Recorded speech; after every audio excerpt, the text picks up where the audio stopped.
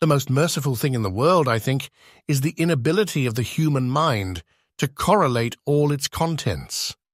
We live on a placid island of ignorance in the midst of black seas of infinity, and it was not meant that we should voyage far. The sciences, each straining in its own direction, have hitherto harmed us little.